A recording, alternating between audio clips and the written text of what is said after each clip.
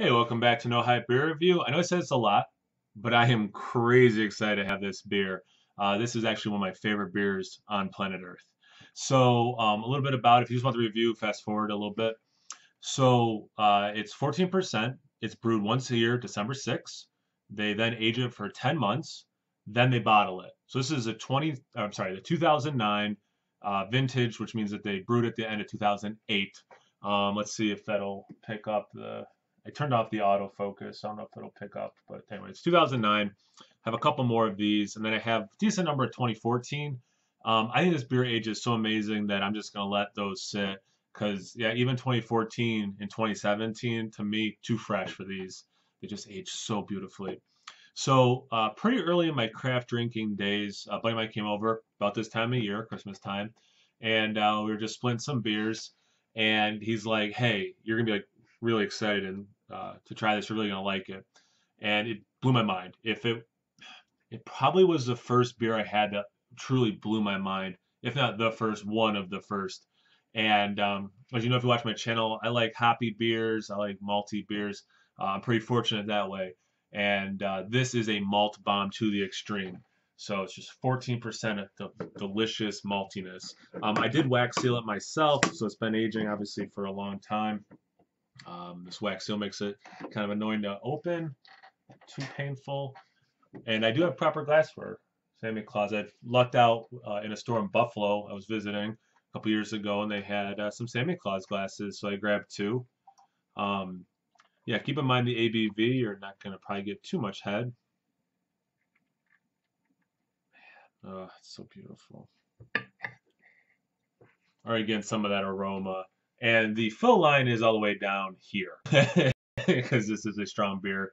Uh, So I bought two glasses for a reason. One's hoping that I could like split this with someone, and two again because one of my favorite beers and I'm a dork and I like proper glassware. If one breaks, I have another one. So anyway, the color very like ruby burgundy kind of a color, like dark cranberry juice. Um, the head is barely there. Let's get into the aroma. Something I care about. It's sugar. It's plums. But the sugar, it's so many notes of sugar. It's regular sugar, like raw sugar. It is slightly burnt sugar. It's like caramelized sugar. A little bit of a toffee note. You get like almost like liqueurs and liquors. You get like some sherry note. Oh, man, it smells amazing. Vanilla, and then definitely like I said plums, but also raisins. A lot of those dark dried fruits. I don't know why I keep putting it down. I just want to keep it right in my face. It smells so awesome. All right, I can't wait. I'm so excited. 2009. Cheers.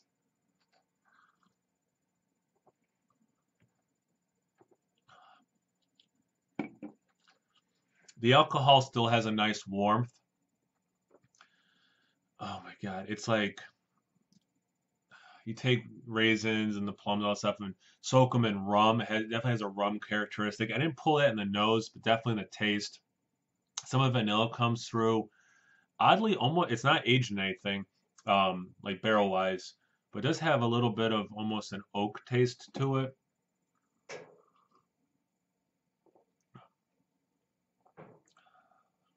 Wow. The dark fruit cannot be overemphasized, and it actually has a little bit of a cinnamon taste to it, which works nicely with that cinnamon. Or, I'm sorry, that little bit of the alcohol. It's not quite a burn, the warmth. That cinnamon with that warmth is it's a perfect melding. Um, just like in the aroma, these sugar notes are interesting. And if you drink a lot of hoppy beers, this might be a tough beer to kind of process because the tastes are so different. So again, just like the aroma, you do get like just some straight raw sugar. We do get the caramel notes. You get like slightly burnt sugar notes. Um, if molasses was sweet, you kind of get like that note. Let me do another swig. It's just so freaking good.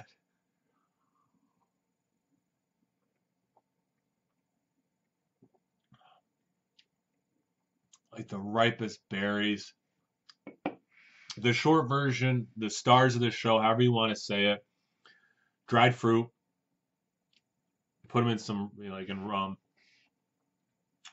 That sugar component, so nice there. There is a little bit of cinnamon coming from somewhere. The vanilla, I got a hair more in the aroma than the taste. The booze, still there, but not in a burning way. It does taste like Christmas. I'm so excited to sip on this for the rest of the evening. Try Samichlaus. Get some, try it fresh. Get a 4-pack, try one, and then just age as long as you can hold out. Age the beer. It's so amazing. They have other beers that they do. This company that I like, but this one is to me the clear winner. And I didn't buy any this year. I don't know if my local store got in 4-packs from this year, but I'll have to check because I got to keep up my supply because again, it ages so amazingly. Um, Actually, might be my top pick for beers to age. That'd be a cool video to do. One of my favorite beers to age. Anyway, check me out on Untapped and Instagram. It's No Hype Beer Reviews at both those places. And as always, please like, comment, subscribe, and most importantly, imbibe. Cheers, everyone.